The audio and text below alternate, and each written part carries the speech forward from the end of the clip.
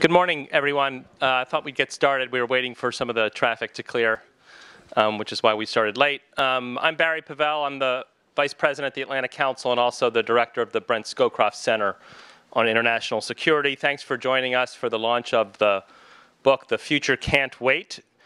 At the Atlantic Council and in the Scowcroft Center in particular, we have a growing practice that we call the Strategic Foresight Initiative, in which we work on understanding how do long-range global trends impact prosperity, security, development, society, and in particular the global community as well as the U.S. And then we try to develop strategies for some of the key issues for dealing with those different circumstances. Today we have meetings in the Pentagon on this issue, and I'm leaving a little earlier from this session to go talk to a group in Roslyn about these issues, so it's a growing practice. Just last week, we held in this room, although it was bigger, our annual conference on these issues, which we call the Strategic Foresight Forum, where we explored this year the theme of harnessing disruption. In other words, how do we look at technology, how do we leverage technology with policy to deal with some of the broader global challenges that we face, in particular some of the projected trends having to do with resources and extreme climate, rural and urban migration, and of course major political shifts. I encourage all of you, if you get the chance to get on the website, all of the panels are on YouTube. The statistics that I just got yesterday on the media impressions on Twitter, they count impressions, and I guess it was over 8 million impressions, including over 1.5 million just on the last panel alone from the conference last week. The last panel featured Brent Scowcroft, Peter Ho, and Peter Schwartz talking about global geopolitical issues in that space. So it's really a worthwhile set of issues, and last week in particular was a worthwhile set of discussion. And today we think this continues that set of discussions. The book that is being released today really charts a new way forward for foreign aid by showcasing over-the-horizon opportunities that the development world must address today in order to build a brighter future. The book is a collection of 10 essays from leading futures thinkers and was the outcome of AID's first ever symposium on future development challenges that was held 2 years ago, and it was co-hosted by the State Department, the Wilson Center, and the National Defense University. We're very pleased that all these organizations are here today, and also with the essays authors who I'm told are seated before me. Someone can verify that later. And so without saying too much more, let me give the floor to AID Associate Administrator Mark Feierstein. Very briefly, he is also the Assistant Administrator for Latin America and the Caribbean. He previously served as Principal and Vice President at the international polling firm Greenberg Quinlan Rosner, and also served as Director of AID's Global Elections Office. Following his remarks, we'll have a great panel featuring Strategic Foresight Initiative Director Matt Burrows, who works in the Scowcroft Center, Rich Cincotta, a demographer in residence at the Stimson Center, and also a global fellow there, Jeff DeBelko, Director of Environmental Studies at Ohio University's Voinovich School of Leadership and Public Affairs, and Susan Reichley, counselor to AID, whom I worked with in the White House. And the session will be moderated by Roger Mark D'Souza, the Wilson Center's Director of the Population, Environmental Change, and Security Program and Global Health Initiative. So thank you again for coming, and we really look forward to a fantastic panel.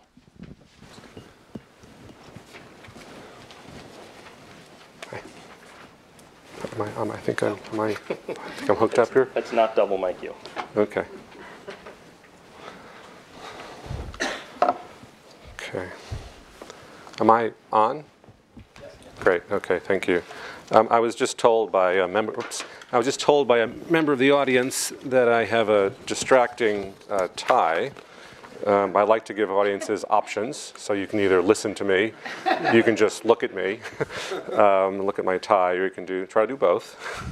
So I'm really pleased to be here at the Atlantic Council again. I was here a month ago to launch the USAID's urban policy. And as I noted then, Atlantic Council has really become just an invaluable resource for USAID and for the entire development community. The people you have, the products you produce are really important to us. I'm also delighted the Woodrow Wilson Center is co-hosting this book launch. They are neighbors of ours in the Reagan building, and they're good neighbors. You don't make a lot of noise and don't leave a lot of trash out. So, but they hosted the original symposium in 2011, and they've also been terrific partners for us in just so many endeavors. I do want to thank a few individuals in particular, Matt Burrows, who's one of the true pioneers in futures analysis.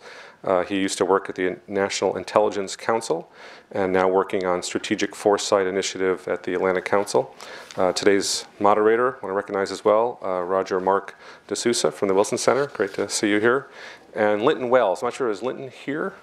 Linton's not here, but we'll recognize him anyway. He's from the National Defense University, and he lent his prestige and acumen to this effort, along with generous funding support to publish the book. So without him, there would be no book. We would not be here. There would be no snacks. Are there snacks? Not sure. And finally, I want to thank all the essay authors, editors, and book reviewers who are here as well, and of course my USAID colleagues who have taught me all about futures analysis. Very much grateful to them. Now, my predecessor, Don Steinberg, he spoke at the symposium in 2011, and he wrote the foreword to the book. And in both, you may have noticed, he dwelled at length on Isaac Asimov. Now, I'm a bit less cultured, a little less literate than Don. My vision of the future comes from Lost in Space. Remember Lost in Space, the program when we were kids? I know, see some young people here with just blank faces. You have no idea what Lost in Space is. The Jetsons, maybe, the Jetsons. But Lost in Space was sort of a step up from the Jetsons. I think Jetsons was more Susan Reichley style. But in that case, actually, I used to do my own sorts of future analysis. As Barry mentioned, I worked as a pollster for many years, and political clients would pay us to project electoral outcomes. And we were pretty good at it. But of course, we were only looking a few weeks out, a few months out, generally speaking, some cases just a few days. But the truth is that's not really futures analysis. And futures analysis is really more than prediction. It implies examining different future development scenarios. So instead of looking at 3 to 5 year program cycles, which is the norm for USAID and for other similar agencies, we can instead conduct a systematic assessment of trends, patterns, and data projections and look, say, 15, 20, 25, 30 years ahead. And then based on those scenarios, we can make proper adjustments in our approach today. Now, as we in USAID think about futures analysis and how we can use it, we think a lot about this amazing moment that we have right now in development. And today we stand within reach of a world that was once unimaginable, but that is a world without extreme poverty. Now, projections differ. But most experts believe we can reduce the number of people living in extreme poverty from what is today 17% of the world, so about 1 out of 6 people living in extreme poverty. It's believed we can reduce that to roughly 3% by 2030, which is extraordinary, 17% down to 3% over the next 17 years. And President Obama spoke about this in his State of the Union speech last year, and he called on Americans to help eradicate extreme poverty in the next 2 decades. So USAID and the development community overall, we are increasingly focused on that goal.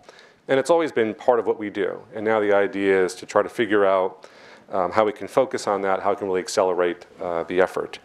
And we believe we have a roadmap out of extreme poverty, and it requires 2 things: broad-based economic growth, number 1, and then 2, clear, transparent, democratic governance. Now, fortunately, we have new approaches and new tools to achieve that goal. First, we're taking much more advantage of public-private partnerships. Private investment now in emerging economies dwarfs official development assistance. So we're increasingly relying on public-private partnerships to deliver results. And a good example of that is President Obama's Power Africa initiative, which encourages countries to make energy sector reforms while connecting entrepreneurs to investment opportunities that are created by those reforms themselves. In fact, Dr. Shah, the head of USAID, is in the Democratic Republic of Congo as we speak, focusing on the Power Africa and looking to add new countries and new private sector partners to that initiative. Now, another component of this new model, the new development model, is a focus on science and technology. And as we know, new technologies have transformed the lives of billions of people in the furthest corners of the globe. One of the most important to us and to the entire development community has been mobile phones, which I'll speak about in a second. But also in agriculture, we're seeing some extraordinary developments, such as disease-resistant seeds. We've seen the use of social media, and it challenged authoritarianism in the Middle East. We've seen it unite families separated during an earthquake in Haiti, and a whole range of other uses as well. But in order to deploy these tools effectively, we need to use science-based futures tools such as forecasting and scenario building to guide our strategic decisions. And this is where futures analysis really comes into play. Now, the truth is, the development community is not always taking advantage of futures analysis or such approaches. And our colleagues in intelligence and defense have done much better, frankly, than we have. And we need to do that as well. We also need to harness a much broader community of innovators and entrepreneurs to help us. We need to engage with leaders in futures analysis who stay ahead of the development curve by identifying emerging global and local trends. And they can help us align programs to remain in sync with key trends like urbanization and climate change. And ultimately, futures analysis will play a big role in which countries we work in, which sectors we work in, which partners we choose to work with, and what innovations we ultimately invest in. Now, USAID is already reaching out to non-traditional partners, and we have a few mechanisms to do that. One is the Development Innovations Ventures Fund, which supports entrepreneurs who have a great idea but need the resources to test it and bring it to scale. And just one example of that, we invested in a team of young graduates who started a company called Egg Energy that provides families with rechargeable batteries they can rent to power their homes for 5 nights at a time. We're also tapping into the intellectual power of our academic institutions through an alliance called the Higher Education Solutions Network, where researchers are using science, technology, and engineering tools to work with us to solve some of the world's most challenging development problems. Now, such approaches help USAID to take advantage of the many development theorists and practitioners, economists, demographers, scientists, and futurists who are exploring and discussing emerging development trends that will shape our collective policies and programs long into the future. And just to offer a few examples of how USAID and our partners are using futures analysis, and Susan Reichley will speak a bit more to this later. The use of mobile phone technologies and their applications obviously plays a significant role in today's world, especially true in developing countries. Today, 6.8 billion mobile cellular phones are subscribed around the world, 6.8 billion, and 5 billion of them are in developing countries. The number of smartphone users in developing countries has reached 1.1 billion.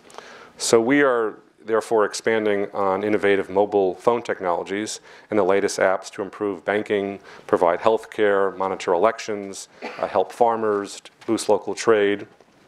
We're also working to expand the use of text messaging for humanitarian assistance and post-disaster recovery.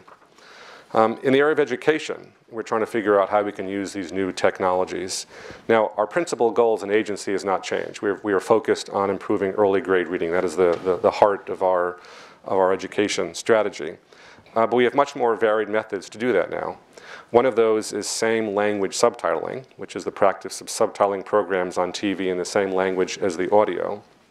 And there's a company called Planet Reads, which uses same language subtitling to boost literacy in India by linking reading with movies, TV programs, and music videos. And this project, which is an innovation sponsored in part by USAID, has already benefited more than 200 million Indian children. Now, also based on future trends analysis, USAID is increasingly looking at how to improve road safety and increase driver education and awareness. And this is not the kind of topic that development practitioners tended to be focused on in the past. But we now know that statistics show that in India, for example, more people will die from vehicular deaths than from malaria in 15 years. And that's just a great example of how we're able to sort of take this data, project into the future, and adjust our programming accordingly today. We're also reassessing our economic growth strategies, especially with regard to small and medium-sized enterprises, to see how we might take advantage of upcoming trends in 3D printing, robotics, and distributive manufacturing. 99% of all businesses worldwide are SMEs, 99%. And we believe that 3D printing can revolutionize the production of a wide range of products in the developing world by removing most of the constraints of geography, labor, and ready access to a range of materials, and make these SMEs that much more productive. I noted Susan will expand a bit more on some of these areas and speak to how USAID is using these technologies. I know our panel will speak to it as well. Regrettably, I will not have an opportunity to listen to the panel, but I understand this is being webcast, or I assume it's being webcast and archived. So I know you all look forward very much to hearing from today's authors, and we encourage you to look on our website as well. You can get an electronic version of the articles. And most of all, we encourage you to share your ideas with us. I mean, imagine that you obviously come into this session with some ideas, and based on what you hear from the panelists, you'll clearly have some thoughts about how USAID and the entire U.S. government can take better advantage of future analysis. So I want to thank you again, Atlantic Council and Wilson Center, for organizing this session, and look forward to a productive discussion. Thanks again.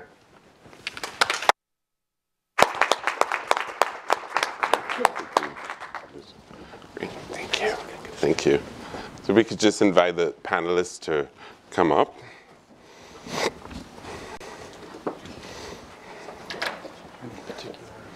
I think, yes, your name's on the seat.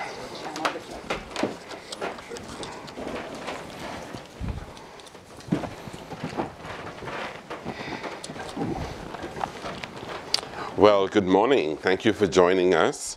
And thank you to Barry and Mark for getting us started. A special thank you to our colleagues and collaborators on this effort, the U.S. Department of State, USAID, and the National Defense University. So in our introduction, we've gone from Lost in Space and the Jetsons to futures analysis, to thinking about disruption, shocks, and resilience. And I think we've gotten to the point of thinking of where we are at this moment in time, which Mark described as an amazing moment, where he talked about a roadmap out of poverty, science and technology, forecasting, scenario building, thinking a little bit about the broader implications to development, humanitarian assistance, and post-disaster recovery. So these are the topics that we want to talk about. And when I look at this book, The Future Can't Wait,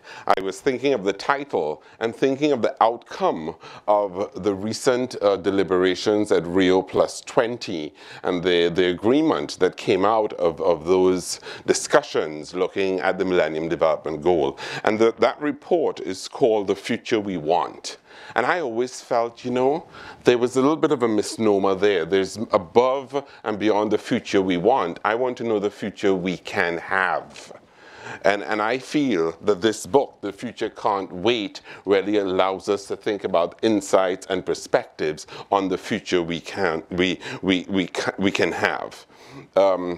So when I was looking at the book and reading it, the introduction talks about three components that I think are really important. It says that this book is about looking systematically at alternative future scenarios to better facilitate planning and project implementation for global development. And I want to talk about those three components, systematically looking at these issues. I'm impressed at the range and depth of authors, so 10 authors, leading authors covering a wide range of topics. We have a number of them with us today. And just a few days ago, I was chatting with one of these authors, Stephen Gale, about the report. And Stephen said to me, Roger Mark, when you look at the report, it's interesting because all of the chapters really cover a series of 7 trends. There are 4 technology-driven trends, and these are big data and analytics, health innovation, inventive technologies, and advanced manufacturing.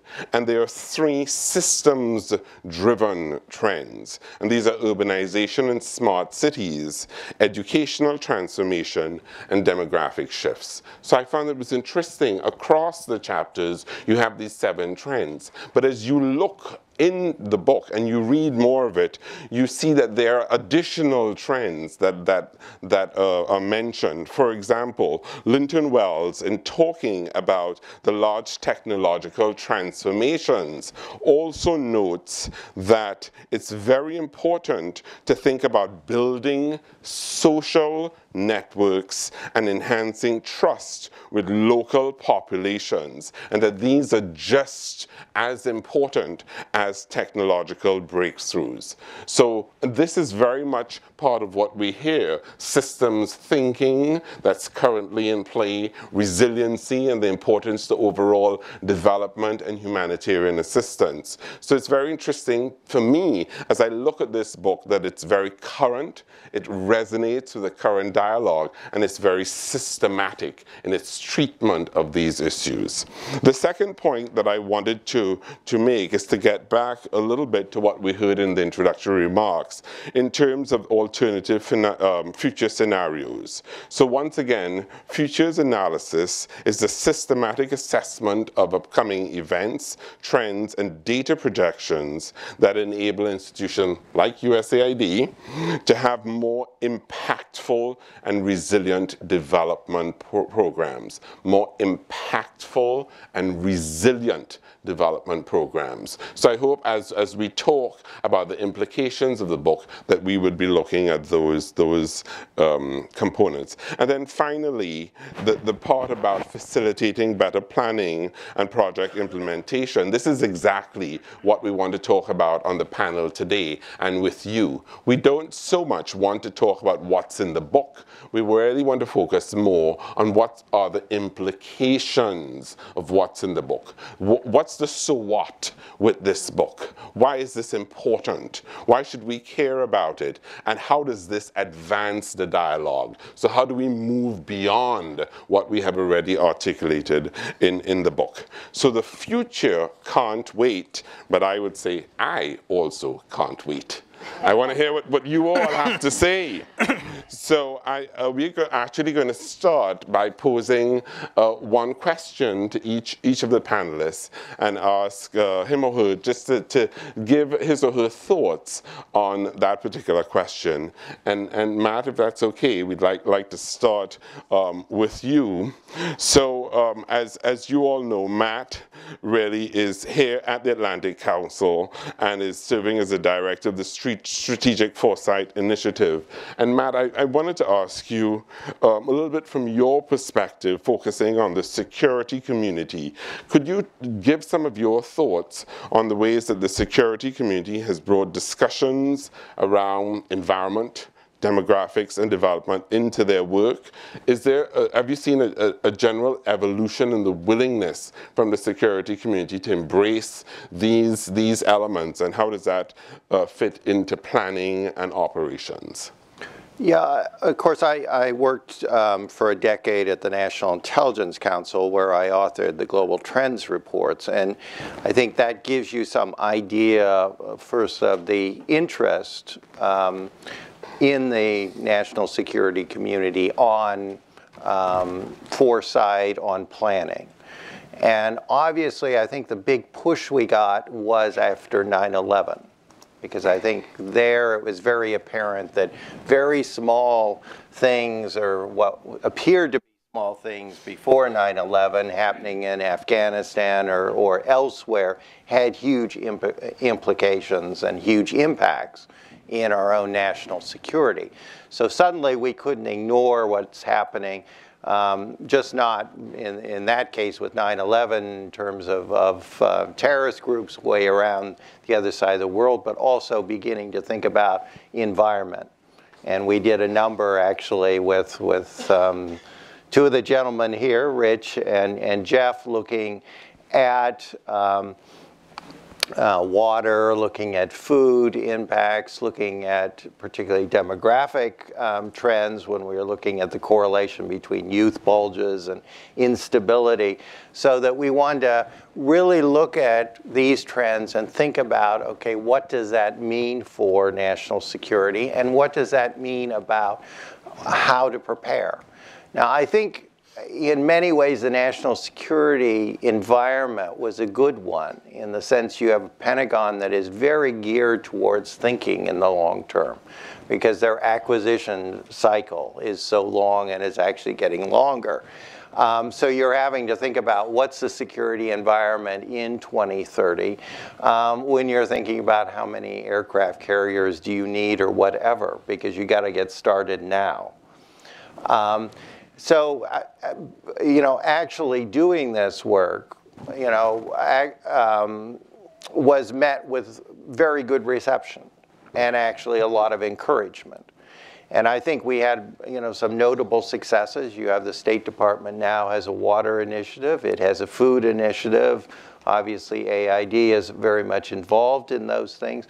A lot of that came out of the work that we did with Global Trends, and then we did various spin-offs looking at those particularly, and using even classified sources for really refining our analysis, and the same with the demography. So I applaud the AID effort. I think what we need to do is more and more of this throughout the whole government. Really think about the planning, because I think you actually have opportunities here, as we were, as has already been discussed. And it's obviously one planning is part of it is to avoid the negative outcomes, or the possible negative outcomes. But I think for our country, a more important one is, how do you seize these opportunities that actually are huge opportunities out there that we haven't seen before? Great, thank you very much, Matt. So reminding us of looking at opportunities, sort of the change from 9/11, the implications of small things that are now recognized as being critical now, and having a sense of the larger acquisition cycle, for example, the Pentagon and sort of the security community. So Rich, so you are currently a demographer in residence at the Stimson Center and a global fellow with us at the Woodrow Wilson Center.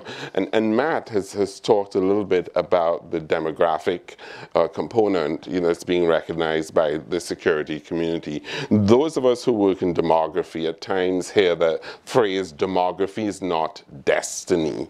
Could you talk a little bit about sort of the demographic implications in a future analysis scenarios, and what are your thoughts? How does that fit in looking at future scenarios? Sure, I'll speak from a forecaster or a modeler's perspective, and I'll change that word from destiny to actually deterministic, because that's what it means. It means, can we look into the future using demography and know exactly what's going to happen even 5 or 10 years down the road? And frankly, the model that I've used and developed in Matt's shop, actually at the National Intelligence Council, is statistical. That means we don't really know every country what it's going to do, but we know demographically what's going to happen over the next 20 years. That's the way demography is. Remember, about 80% of all people who are going to be around in 20 years from now are around today. So we know something about both population and age structure, the distribution of young and old. And now, because of a lot of work over the last 20 years, we know statistically about those groups of countries, based upon their age structure, about their political behavior. In other words, we know that youthful countries tend to get into intrastate conflicts, ethnic and civil wars. We know as fertility declines and the age structure changes, we know now that around about median age of 30, that middle person is 30 years old, that countries like that have about a half a chance of being liberal democracies. And that isn't just now, that's the way it's been since the data were generated by Freedom House in the early 70s. Do we know which country it's going to be? No, we don't know which half. That's a little more difficult. But, and we know as countries get older, they get more peaceful, Ultimately, they have to set up institutions, and a great deal of, many of them do. And ultimately, if things continue the way they have in terms of fertility, then countries will age. There will be a lot of people in the retired group. And we see that now. We see 3 countries with median ages right around 45. That is, that middle person is 45 years old. And that retirement issues are coming to bear on these countries' finances. So we know, if we look in the population projections, which are already worked out and pretty good for the next 20 years, we know where those countries are going, all the countries of the world. Now, what exactly they're going to, which proportion are they going to be in, that's a bit of a mystery. But it's not random.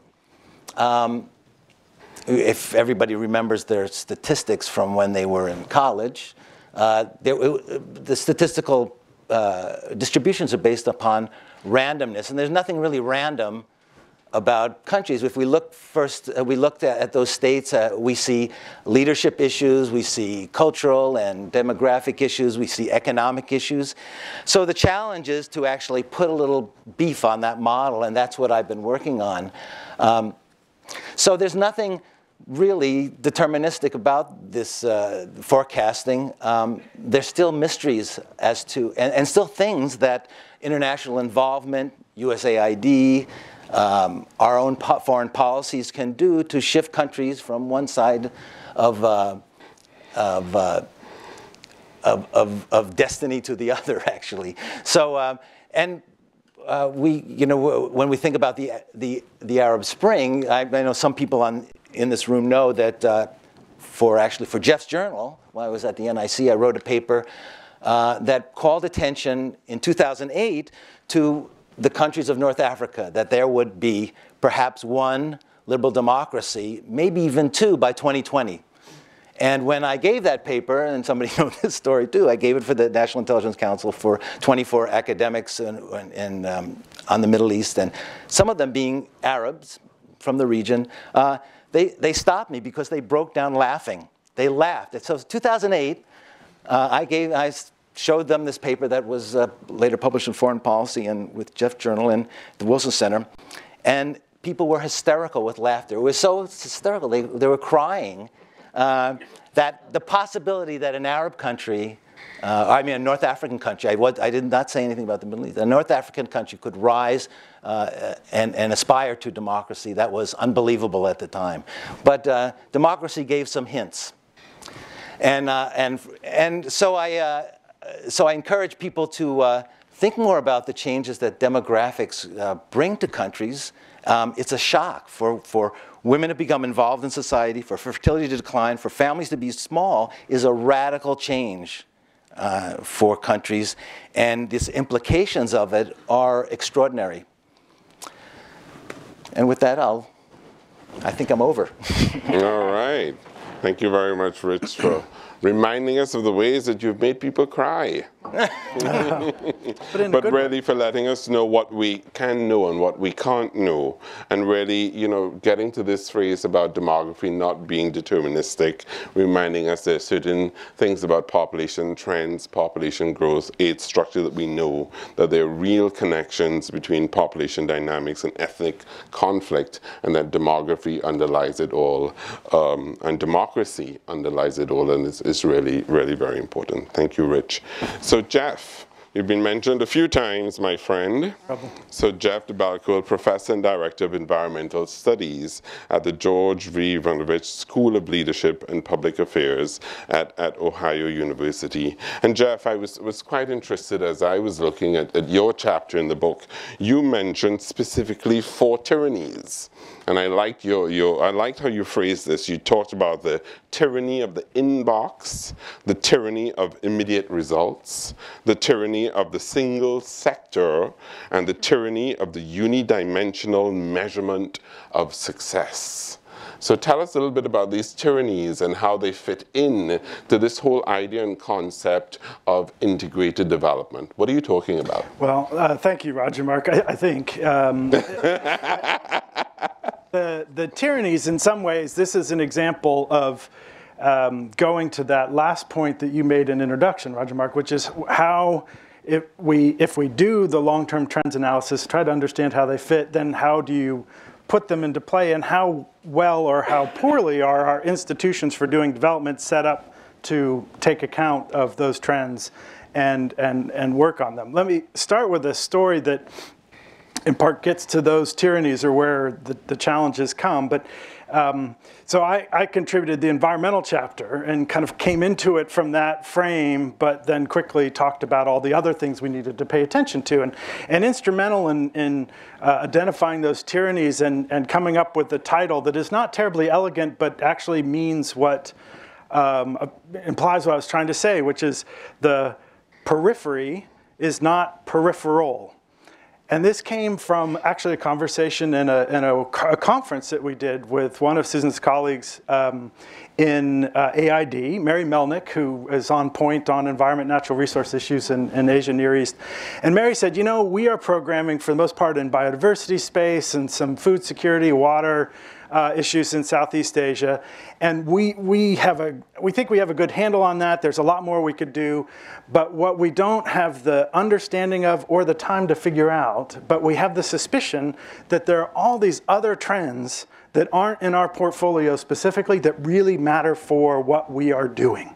So can you help us figure out what those are so we can get a little smarter about what's not in our portfolio or what is, in theory, peripheral to our portfolio, and help us then better understand and better respond to what we're doing. And so that was a process that culminated with a multi-day workshop with mostly aid people from across portfolios in Bangkok, where we brought them together, folks who had not necessarily spoken with one another, and then had folks who were expert in demography, expert in trends in conflict and governance, expert in climate change and energy trends, and natural resource management, but really kind of, again, an audience and a group of expertise that they knew in theory was important, but didn't have the opportunity to engage with.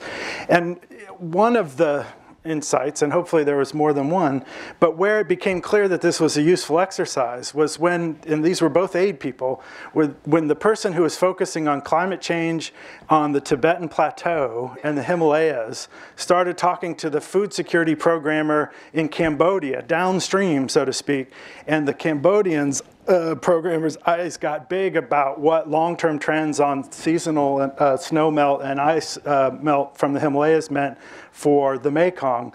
She's like, oh my goodness, everything we're doing could be literally washed away and not be done if I didn't understand some of these geographically and topically remote trends to what I'm doing. So in some ways, where we are now and when we sit in fora like this, where we look across these topics, that's a fairly straightforward example. But when you're day to day facing those tyrannies of single sector reporting, money that's for biodiversity and nothing else, right? And there are real penalties if you stray, and that it's how do I put out the fire or deal with the inbox, then that becomes really challenging. And so it may seem a modest goal for folks to realize that what's in the periphery is not peripheral to their portfolios. And then our challenge becomes how do we systematically understand those connections and within the constraints and hopefully move a little some of those constraints, adjust those constraints in which how we organize ourselves in terms of responding and trying to assist in development, that we take account of that and more systematically have a integrated understanding and then an integrated approach to dealing with the problems. Great, thank you, Jeff. So I listen to you and I hear three things that are really important for me. This, and I would call them the 3 Ps, the periphery. So you talk about this in terms of recognizing other trends that really matter for what we're doing. The second P is about people. Getting folks who had not really spoken to each other, getting them together and really having that meaningful dialogue. And the third P for me is on perspective, really thinking, wow, all that we're doing could be washed away. So some really important insights. So thank you, Jeff. So Susan, your name has been mentioned a few times. So you are the agency counselor at USAID. And I wondered whether I'm bearing in mind Jeff's last comment, you know, all that we're doing could be washed away. I wonder if you think a little bit about that and bear that in mind. And talk a little bit about USAID's approach. We've heard from the security sector, the demographic sector, the environmental sector. We know technology and scenario planning is really important. How do you see all of this coming together for you at USAID? What lessons are you learning? What are you thinking about doing now and to integrate all of this? Great. Well, thank you. And it's just been so interesting to listen to the other panelists as well, and to be here today at the Atlantic Council and partner as well with the Wilson Center. So, you know, I've been in development and actually with USAID for more than 2 decades. So I've been able to see sort of things come and go and emphasis. And one of the things that's really struck me over the last several years is this focus that we've been talking about really getting outside of your box and looking at the larger trends. I mean, development right now is at such a pivotal point. I think we've seen just, you know, some major shifts in the world and our role, you know, whether we look at clearly resource flows into developing countries 50 years ago, for example, when USAID was created, 80% was through official development assistance. It's now down to about 15%. It's radically changed. The private sector accounting for more than 40% of that. Remittances obviously being a large factor, you know, partnering. So in order to take advantage of the shifting landscape or the new development landscape, if you will, you have to step back. And as Jeff pointed out, and I think he captured it so well in his chapter, I mean, all the chapters are really interesting to look at, but, you know, how do you step back? How do you actually avoid the tyranny of the inbox and the tyranny of the immediate result and really look beyond your sector, you know, as each of them has spoken, and look at the global trends, you know, that the NIC and others have done so well. So our attempt at this, you know, 2 years ago, as a matter of fact, and really want to credit our science and technology team who really launched this 2 years ago, a Futures Symposium, which gave rise to this book, because it not only provided opportunity, often here in Washington, we get to do this. We get to, you know, step out, hopefully get out of our building, get out of our site and engage. But we planned it, and Steve Gale, you know, really, who organized it for us in our office, planned it so our mission leadership, they were coming in. They only come in every 2 years. And so we had our mission directors and our mission leadership actually spend a day at the Futures Symposium. And that gave them an opportunity. They were here for a week, and many of them said that one day they learned more about what was happening outside of their country, outside of their regions, and looking at the larger trends. And I think that is so important for all of us to do, and then not only to obviously spend that time, but it is the follow-up. So some of the things we talked about during this symposium, urbanization, you know, obviously absolutely key as we look at the world becoming more urbanized. And so how then, you know, we took that and we had our first service delivery in an increasingly urbanized world. Really important, and Atlantic Council helped us launch that. So that it's not just the symposiums and the thing, it's that the people who are out there, because they are often out there, you know, in these remote areas, and they may have access, but do they have time? And making it really easy for them to digest, here are the trends that are going on, as well as our youth and development policy.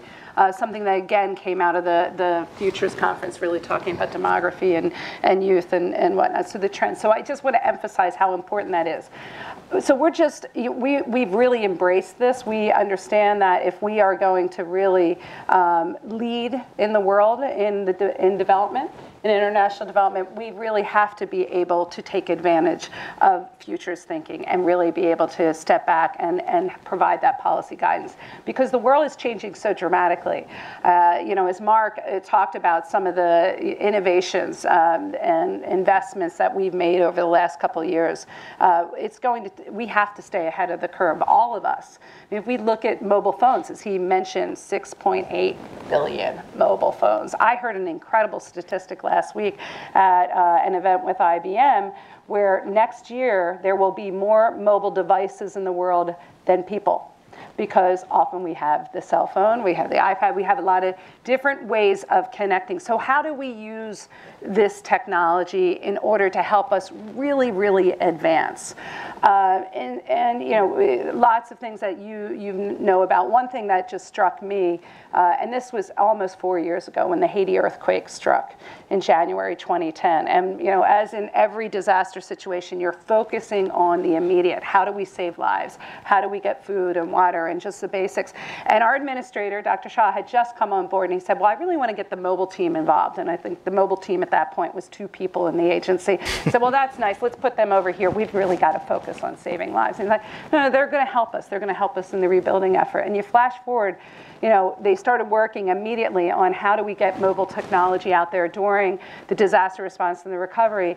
And you know, within 3 years, there were 5 million transactions that were made through mobile solutions. And it was everything from, you know, working on remittances coming in to help in the rebuilding effort, to paying for schools for their kids so that they could get back to a new normal, you know, to obviously salary. So the power of technology is really transformative. And I think, you know, we haven't really completely unwrapped that. We at USAID, and you've heard our administrator talk about this, is that, you know, we're going to really be taking science, technology, innovation, and partnership, which we've been developing over the last couple of years, but put it to a new level and having a new platform to really help us move forward on this goal of ending extreme poverty.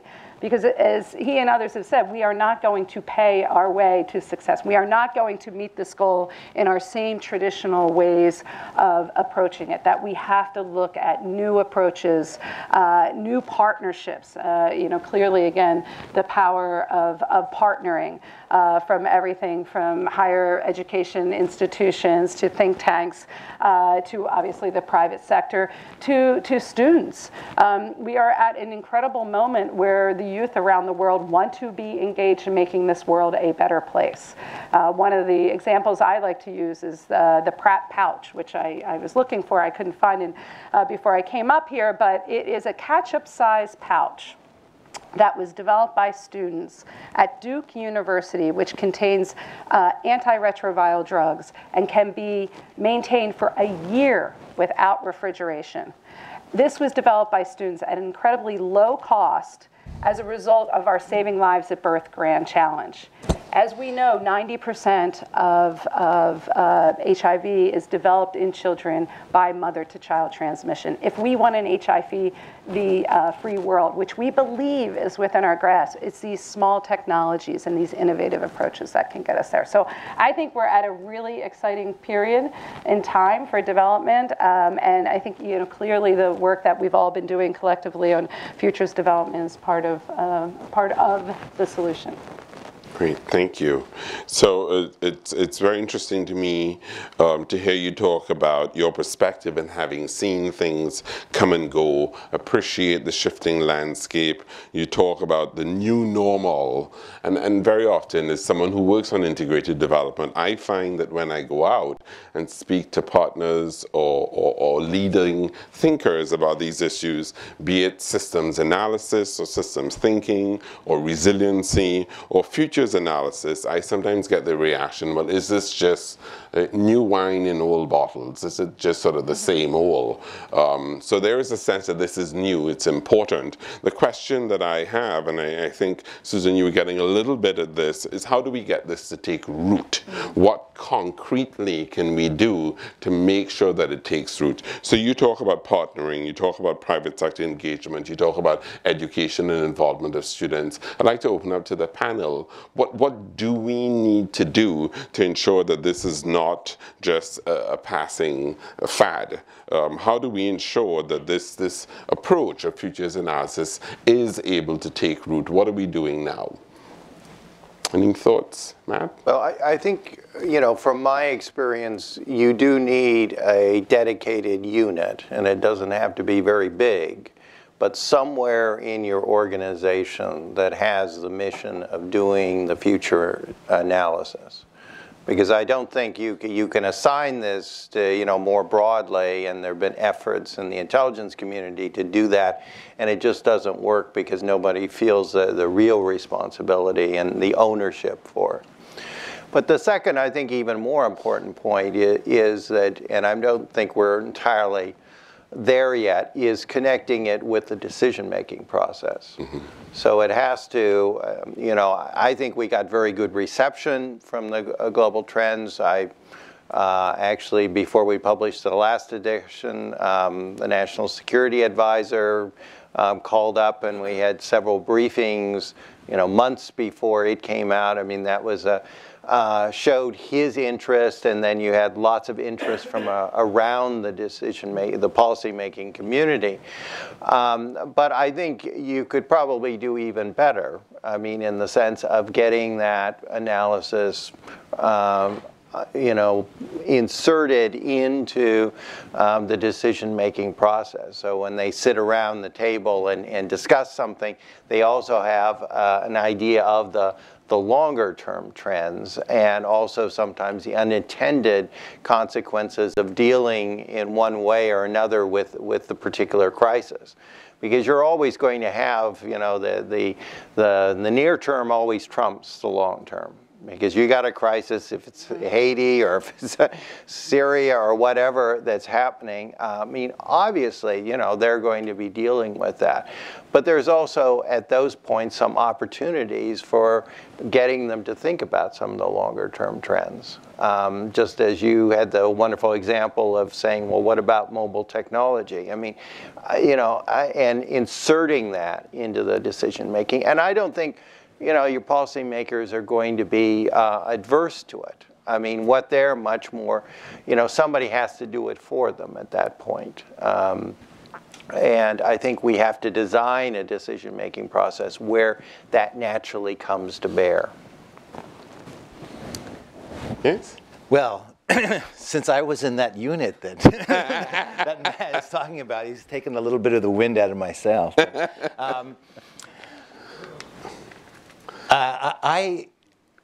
Actually, to follow on what Matt said, I always thought that once you have that unit, how could you, on an almost weekly or monthly basis, touch the units that need to think a little bit ahead? How would you do it? I'm not so sure that I have an answer, because we never got there. We never got to the point where, and we had occasional national intelligence officers who invited myself and other members of that unit in a discussion, but that was their initiative, and it didn't become something that is permanent. And I wish it were. I wish that, you know, right now we believe that unfortunately, I think that every country is an anecdote, that it's completely unique, and that its history and culture have to be known by an expert who's lived there. Now, I've lived overseas. If people know my career, I've lived overseas more than 10 years and have done that kind of work. And now that I'm doing this, I'll tell you what, I don't trust my prejudices from living in those countries. I refer to my work instead, because the countries are not anecdotes. Yes, there are things that are unique about them. But I think we trust that analysis a little too much, and we did in the Arab Spring. There's a great example. Then other people will say, we did in the Soviet Union, we did in Iran. You can go on and on and on. So there's things to learn from this type of analysis, and I don't say it should trump people's expertise and in-depth knowledge and linguistic abilities, but I think it should be at the table, and it should be there on a regular basis. Okay. Jack? I mean, kind of to go down the row and build on it, I think it's with the work that's done, and then sharing and informing and showing the decision makers and the folks who do have both the authority and the brief that's broader, convincing them it's to adopt in some ways the same approach that some of these grand challenges where you're asking others outside to be innovative, to look and find ways to incentivize and give authority and resources and time to do that internally. We often think of innovation and entrepreneurship as something that's creating something in a lab and it's done by the private sector. At Ohio University, one of the really interesting things within our School of Public Affairs is that we have a Center for Public and Social Innovation that's about policy innovation. And so in that sense, providing the space for those who may be assigned a specific portfolio and a pot of money, creating those incentives because you're defining success differently or more broadly or in a multidimensional fashion. You may have different timelines. I mean, some of particularly coming from the environment side and some of the health stuff, Roger Mark and a number of people in the room, Rich, we've worked on this integrated population health environment. Part of the challenges there is the environmental success story is long-term and something not happening. And some of the health stuff you can see right away. You know what the innovation is, or you know what the technological or services delivery would be. And so just finding ways to talk, not just from a detached analytical perspective, but from a hands-on, how do you get it done? And rewarding with some of those challenge exercises, that innovation inside. And frankly, as big a challenge, and Matt's had a lot of success in say, communicating with the executive branch decision makers on this. Ultimately, when it comes back to some of these tyrannies, it's educating our appropriators and having them be willing to provide space and resources that are not overly prescribed in ways that make this kinds of integrated work possible. Thank you. Another easy target audience, right? Just to build on that, that's right. I mean, we need if you will, a center of gravity within any institution to have a little bit of that space. Because it's not that people don't want to be thinking about these issues, they do.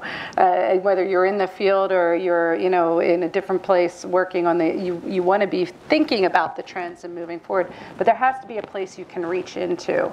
And that's what we've tried to create through our Office of Science and Technology and our IDEA office, and bringing that together as a platform that other parts of the agency can reach into, but then most importantly, as my colleagues are pointing out, how they can reach out, because we will never have enough resources. Definitely, in the development world as compared to the defense world, where you have the DARPA, and if we thinking in terms of a DARPA for development, how do you then create that little space that then can reach out to the universities, to the think tanks, to others who are just being really creative. The Argentinian mechanic who came up with a life-saving device, which ended up on the front page of the New York Times. There are a lot of people thinking about challenges and then the solutions. And so how do we bring them in to really the feeling as though they're part of the entire effort? Because, as much as we would love to see our budgets increase, and we would love to be able to have that capacity directly, for example, within USAID or the State Department or other government agencies, we also know that that's less realistic. And so then how do we open up and how do we partner in a way that provides the practitioner with those tools and that sustenance to really be able to think beyond the tyranny in the inbox. Great, thank you. So I'd like to open it up a little bit. I know that we have some of the chapter authors here, so I'd like to also hear from you, like you to be part of this discussion before we open it up more broadly. And the question that I have for you, and Steve, perhaps I hope it's okay to start with you.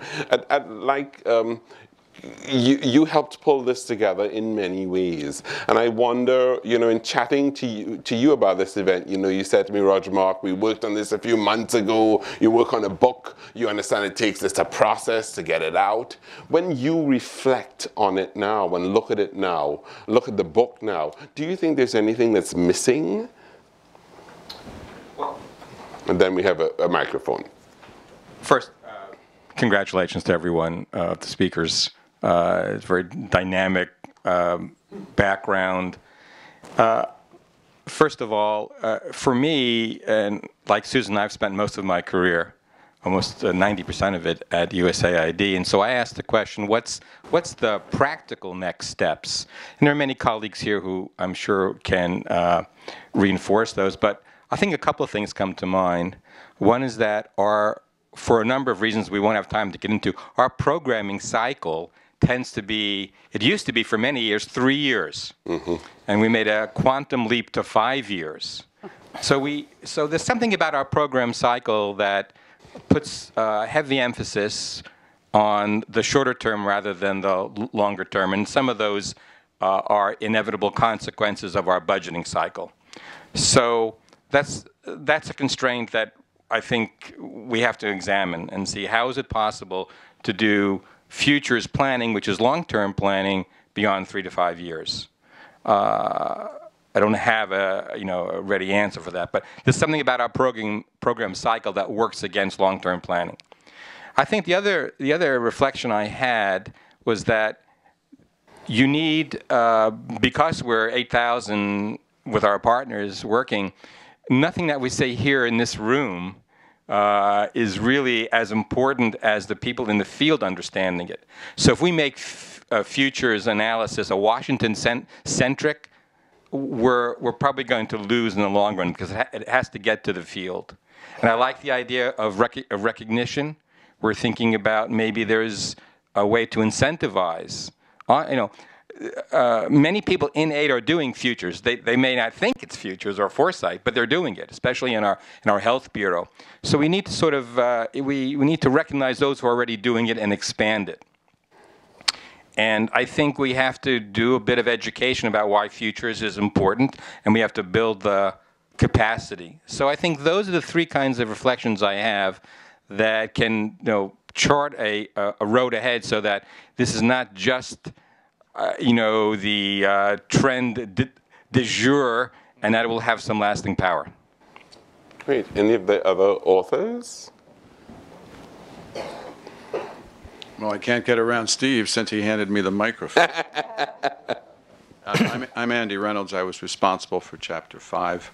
And I must say that the first impression of this whole exercise and the collective wisdom in this room and the wider audience that and a group of experts that participates in futures planning, this report demonstrates that the issue and all that was discussed 2 years ago at the conference has shelf life.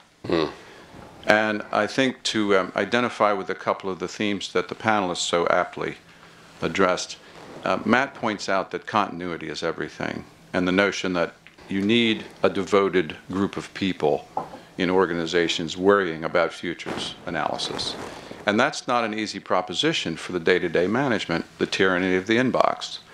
Because with all of our work, you come in the door and there's a fire on the desk and you put it out. So there isn't much room for contemplative space, the medium and long term, and it takes an important commitment on the part of managers to devote those resources where they're needed. So that would be the first point I would emphasize. And the second, which is connected to the policymaker and make it relevant, and that's also the tyranny of the inbox, because the political cycles, the economic cycles, the planning cycles, the budget cycles are all short term. So there needs to be a devoted community of interest to keep the flame burning. And I compliment the Scowcroft Center for taking this in and serving as that banner. Then I would like to emphasize a number of things that were also discussed, but also were teased out in the session that I helped to chair. And that was the role of the millennials and the role of universities and the public-private partnerships and that virtuous cycle that really is so very powerful. And Susan pointed out that the total change in the demographics of assistance funding over the last decade or two, and that public-private partnerships are really the currency of the realm now, not only in the United States but globally. And a Washington-centric philosophy is a very dangerous one when the world is moving away at light speed. So in fact, what we tried to tease out in our chapter was the notion that we have to get with the program. And the program is other stakeholders. There are so many. And now unleashed with information and communication technologies and undergirded with the science and technology and engineering proposition, this is where the action will be and will grow. And we have to be sure that our assistance community moves in lockstep and exploits those partnerships as much as possible. Excellent. Thank you very much. Let's open it up. Some questions, thoughts, reactions. I'll ask you to identify yourself and go ahead, please.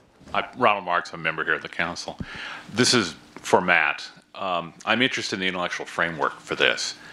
The reference before to Isaac Asimov and psychohistory made me smile a little bit, but there was somewhat of a framework that he had in mind, particularly with regards to the fact that these events that you may be talking about aren't discrete. that in fact one may affect the other and there may be effects back and forth, whether it's a growth policy that affects energy policy that suddenly puts you in the business of fracking, that suddenly puts you in the business of threatening local agriculture or health. Can you talk a little bit about that, Matt, just for how you pursued at least this section of the report, that kind of thing? Thank you. Let's take a few questions. Yes, please, if you can identify yourself with speaker microphone. Good morning. Thank you so much for this report. I'm Lindsay Coates with Interaction, which is an association of not-for-profits that are working to address poverty and hunger issues globally. I have a question that sort of goes back to the system and the broader futures analysis. I'm not a futurist at all, but I'm fascinated by the work and the topic. And what I'm interested in is, it seems to me there's an implicit assumption in the conversation that the nation state continues as a viable way to organize addressing poverty. And when I step back and I think about some of the trends you all have talked about, you've talked about local civil society and how important that is in terms of disrupting the system. You've also talked about technology, and Edward Snowden is a great advertisement for technology and an individual being a total disruptor of the nation state. And then you look at corporations, which often pride themselves on not being tied to any nation. So it seems to me, as not even an amateur, just an outside observer, that there are some questions about the role of the nation state in addressing poverty, yet our aid system definitely assumes, even though ODA is increasing, that it's an integral part. And so I'm wondering if the book perhaps questions that assumption. Great, thank you. Yes, please, gentlemen. Thank you. I'm Jonathan Peck. I am a futurist and work at the Institute for Alternative Futures. My question is, if you were to look at where our government is, and thankfully USAID is taking some leadership in futures and Foresight, and compare it to, say, Singapore, England, Canada, on a scale of simple awareness that the future is going to be different to a more complex understanding with multiple scenarios and groups dedicated to doing this, all the way to Isaac Asimov's mastery of psychohistory. Where do you think you are? Okay. Yes, please, gentleman here.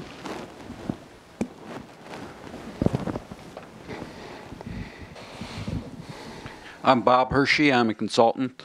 How can you bring together some of the technologies you've talked about, the internet and mobile devices, to get people's economic consensus in their communities for what they're going to do? Thank you. Yes, please, at the back.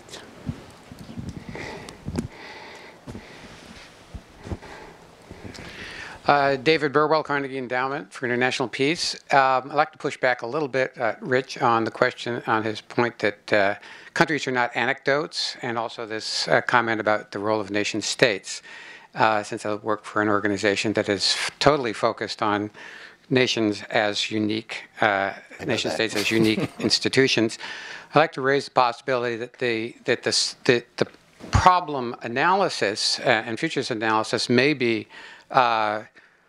more global or more demographic, but the solutions to these problems are intensely nation-state specific. You're dealing with entirely different cultures and kleptocracies and ways of economic development. So is this a legitimate, I guess my question, is this a legitimate distinction that we can look at the futures analysis in terms of problem identification, but you have to be extremely specific on nation states on problem solutions? Thank you. Did you have your hand up? Yes, gentleman with the yes. I have a question which has stumped me for the last couple of years. The Obama administration took office. They had a Secretary of State who was very knowledgeable about development issues. we produced, or you produced, a massive document, the QDDR. Now, I think aid is reforming itself in a marvelously creative way, but aid is only one of the 45 other agencies in the U.S. government who are doing development in one form or another. What happened to the QDDR? Most people that I've worked with never want to look back rather than look forward to figure out how you have a government-wide policy that really works. Because there's a tremendous amount of talent within the U.S. government in various places, but it's not being mobilized. And there's no push to do something about it now, as far as I can tell. And this happened, of course, as I've been around long enough to know that the Defense Department didn't emerge until you had a unified agency dealing with defense and security. That has to be done in the development field, or we will not get what we want out of this. The striking data is that for the trade people, roughly 50 to 55% of U.S. trade, global trade as a matter of fact, does not go in arm's length transactions for you buy something from me and I buy something from you. It all goes in global value chains. And that is a fundamental change in world trade. So I would really like someone to talk, Susan, it may not be you, by the way, about what happened to the QDDR and why it didn't have any impact.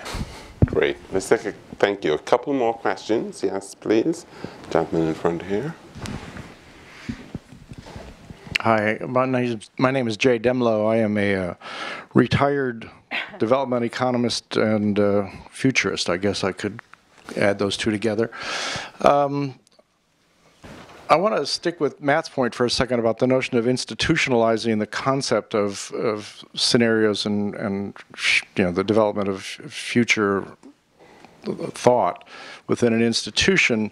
And also sort of pick up a little bit of what Andy said. I mean, yeah, you can put it in place, and a unit can wander around and have a wonderful time. And I mean, and I don't know how many people here have done scenario planning, but it truly is one of the most fun things you can do with your clothes on. I mean, it really is a blast. And it's not done enough, certainly within the federal government. And within the State Department, where it was done for a while, and with a USAID as well, one of the problems was that you had a unit or units and you had no management buy-in whatsoever. And part of that, I think, is an issue of the short time frame that policymakers live with, not only in terms of what they're looking at, but how long they're going to be in place. Part of it is to do with the Hill. They also have a very short-term attitude. And is there not a way, other than going to legislate it, which I think isn't necessarily going to work? GIPRA is a pretty good example of legislation that required planning that wasn't terribly successful. Is there any role for somebody like the Atlantic Council to grade the way institutions do these kinds of things? I remember, pardon my memory here, but there was the Mercatus Institute that was attached to George Mason University. Shortly after GIPRA became law, actually issued grades on every executive agency as to how they were performing with respect to GIPRA. Now, management, again, didn't care a great deal, but nobody really wanted to be an F. Right. And I'm thinking in terms of, this book is based on a conference that took place 2 years ago, the first ever conference like this. When's the second one going to take place?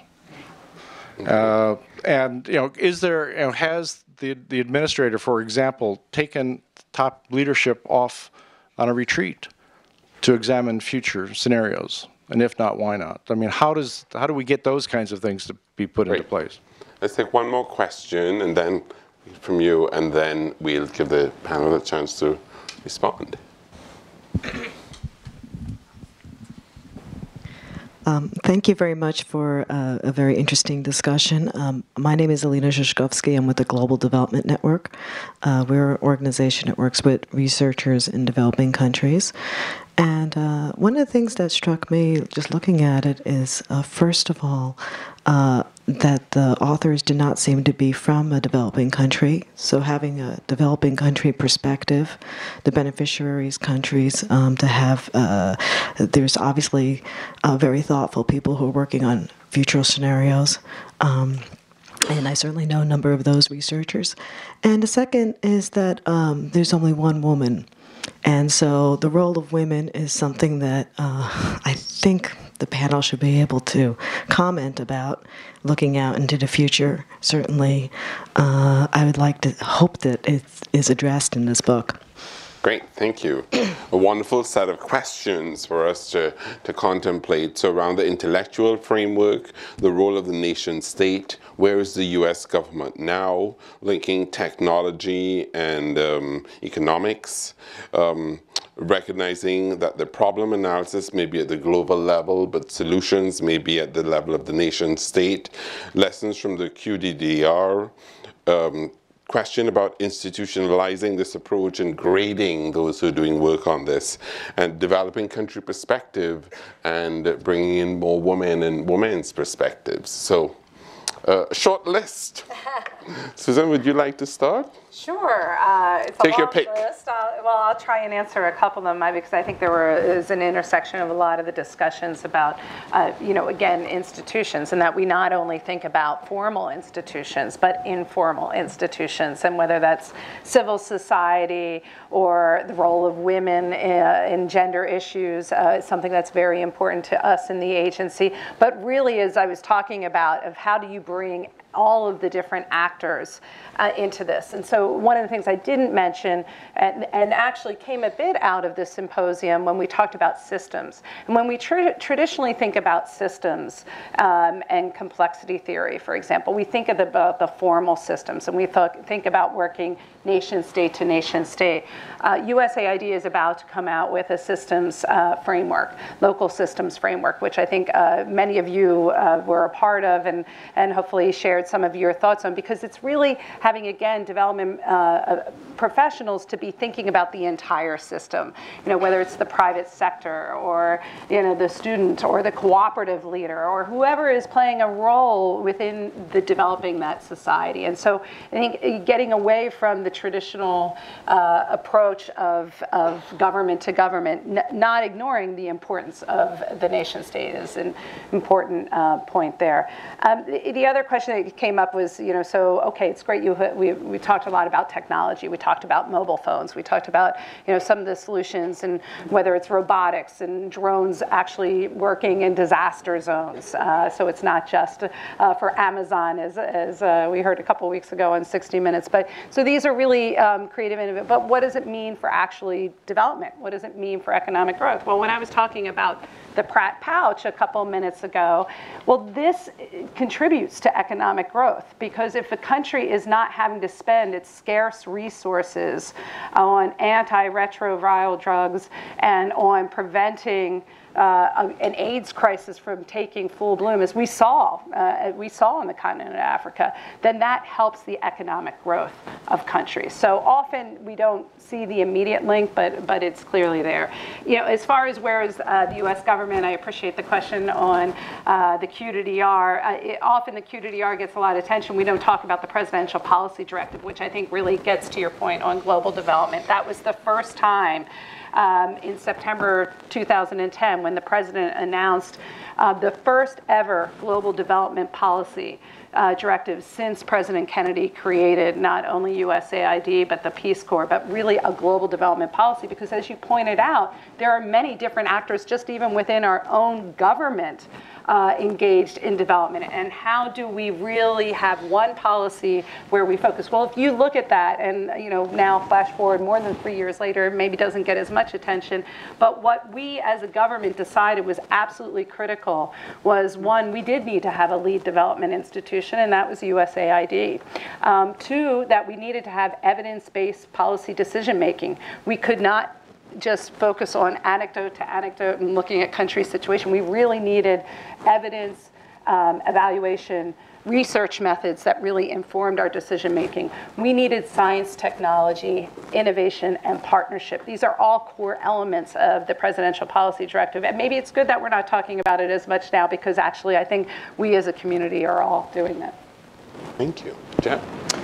Thank you. I'll pick up on maybe two very different questions. One is to start with saying that I got into this actually in part with Leon Firth coming in when he was running foreign policy for then Senator Gore, pushing different parts of the government to look at, in that case, environmental issues and security issues and conflict issues together. And so we've, in some ways, and with my four tyrannies of all the difficulties of doing this, we've forgotten how far we have come, in part with some of that enlightened leadership who listens and then gives not just a fishing license, but instruction to do more integrated work. And that, you know, a place like Matt's old shop, where I can remember when we collaborated in the 90s, it was really a culture change to think that the environmental assessments within an intelligence context would be anything that you'd share with another government or get opinion from outside. Whereas now Matt and his colleagues see there are all this expertise that we can draw on, and we go, and part of preparing it and part of briefing it out is doing it overseas and getting all that. So institutions change on these issues and become much more accepting. And I think that's, in fact, in many ways, the security community has been much more open to that than some of us on the development and environment area, to see, for example, that the security community is all about risk analysis, scenario, and gaming for alternative futures. And if at least in the environmental realm, that's what we need to be doing and are doing in many ways, and we need to adopt that precautionary approach, which is kind of fundamental to security. So I don't want to be so pessimistic as to suggest the barriers are impossible to overcome, because I think we have improved.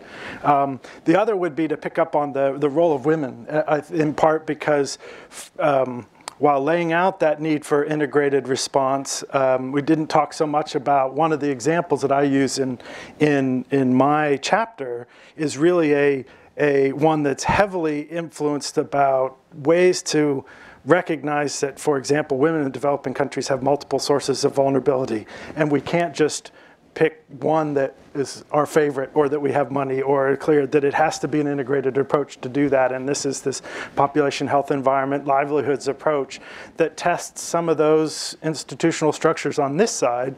But if in part we take our cue from how people are living in many parts of the world, they have those multiple challenges, and we need to become more creative and to again, evidence that it's there, and we need to learn from that folks are doing that in ways that we need to capture those lessons and scale up and scale out, so to speak.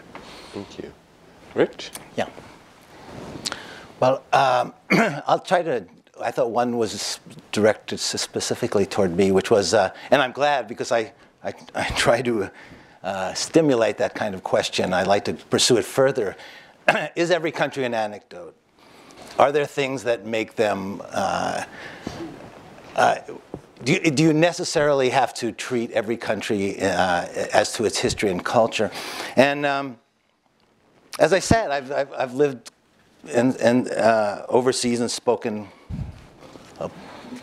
several languages in the countryside and done things that I thought that was the case. And so I tried to, in this type of work, I've tried to create tools that would, after seeing how well it worked out, and I mean with extraordinary limitations of course, but to produce a tool that would help people understand development or state building a little better than I think they do.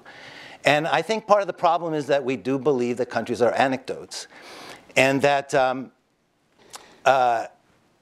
and I get this impression because when I was in Matt's unit, I traveled around to different governmental and educational institutions, one being West Point. And when I gave talks there, I noticed that most of the cadets who were going to either Iraq or Afghanistan really truly believed that at the end of it there would be a democracy, a resilient democracy in those countries.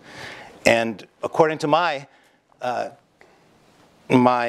calculations and very simple model, that the probability was very low, was for around 10%, 7% for some countries.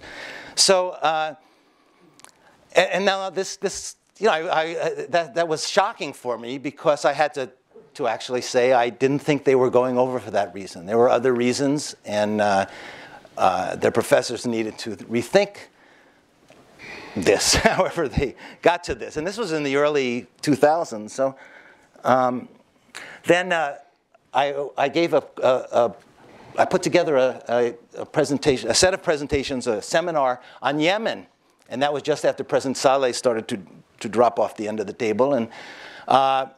And we gathered people from Yemen, women, men, academics who had been to Yemen, who worked specifically on Yemen. And in that day, I probably heard the most rosy descriptions of Yemen's possibilities. And once again, at the end of the sessions that I was moderating, I would say, well, I haven't been there, but given its demography and given other aspects of its educational background and politics, I find it very hard to believe what you're saying. And not only were these experts, there were 2 ambassadors from the U.S. to Yemen who participated in this. They were had a completely misrepresented Yemen.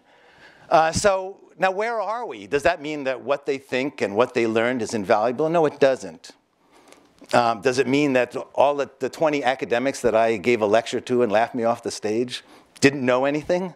I don't think so. They do know something. But we got to find another way to get a grip on ourselves here, because in this town we're presenting a lot of information and presenting countries in ways that it is completely impossible. I mean, I can't say that. I just went over the line.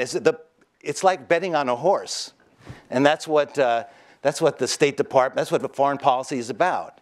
It's about looking at the possibilities and finding out if there is a chance, and treating countries in a way that brings out their best potential, but does not overstate it. I think a lot of what we've intended for in terms of political liberalization has been.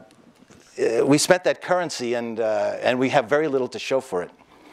But on the other hand, if you take a look at the demography, you do see countries. You do see countries that are on the verge of making some big changes, and there's where we should be with those kind of programs. Otherwise, we should be worrying about education, family planning, and people's health, so that countries do prepare themselves for a demographic transition and a human capital transition that leaves them in a situation where they can respond economically and in terms of governance. Great. Thank you, Rich. Matt, some last thoughts from you? Yeah, on the, Ron raised a point on the mental framework, really, for this kind of work. And I'd say, it is very challenging. We've all talked here about how the periphery actually matters. Well, one of the issues there is that there are lots and lots of things happening on the periphery. So in order to put together really futures analysis, you have to think about what is your narrative. I mean, thinking about first how the trends may relate to one another, thinking about underlying drivers so that you can explain this without having long laundry lists of possibilities or various trends that could happen. And I think that is one of the big challenges when you're presenting a paper. And you always get pushed, as we did when I was doing the global trends work, I mean, to be more and more comprehensive, but we also knew that there was the executive branch maybe have a good appetite for this, but it wasn't an appetite for a 500-page work on it. And in some ways, I think that is as big a challenge as understanding is also the challenge of communicating it, and communicating it so it also means that things have to be taken now in order to avert or to enhance certain different futures. There's a gentleman raised about who may do this better, and Singapore, Canada probably are very good examples. I mean, in Singapore case, and we actually had Peter Ho here a week ago for our tech forum conference, and of course he was the architect really of a Foresight system in the Singapore government. And that is where you have cells in all the different departments, and you also have one in the Prime Minister's office. Now, as he was the first to admit, there is still that tension. I mean, he's now continuing, and he says, at times he's unwelcome. And I think that's something that you have to expect in this business when you're doing futures. It sometimes just appears to the policymaker as an added complication. Somebody coming in saying, well, your policy, you may want to rethink that. It could have these unintended long-term policies. But that tension, I think, is rather good. Over the long run, it keeps us thinking about how can, what do we need to be thinking about in terms of new policies? And for the policymaker, I mean, in the end, the good ones really do appreciate the challenge. I'd say on the UK that unfortunately, part of its system was really hurt by the budget declines. And they're trying to get that back in some ways, I mean, because they realize that they sacrificed too much there. And on the nation state, I'll just make a plug here for the nation state. I'm the first, and in the Nick's work, I mean, we talked about individual empowerment. That was a huge driver. We started the work there. So, I'm the first to admit that the non-states side has really exploded, both in the amplitude of what it's doing and its power. But there are the bottom billion. There are countries, there are situations which really do rely on foreign assistance or foreign help, and which the private sector isn't necessarily getting to. And we saw, again, going back to the tech forum, and the interesting thing, if you're looking at for who funds basic research in this country, it's not the private sector. It is the state. Even though the private sector has benefited enormously from what DARPA does. Everything in the iPhone that makes that smart is actually DARPA, not all the other, if it's Google or anybody else. So that's something to keep in mind. I mean, and I think in this country, we tend to have a bias against the state. When we should be thinking about, well, what areas does the state do well, and where does it need to play? And those are often areas that involve an enormous amount of risk. And then where are things that the private sector is more than able to do, and that's where it's going to get the real lift. And that's really what we have to be thinking about. Great, thank you very much. So some quick concluding remarks from the panel.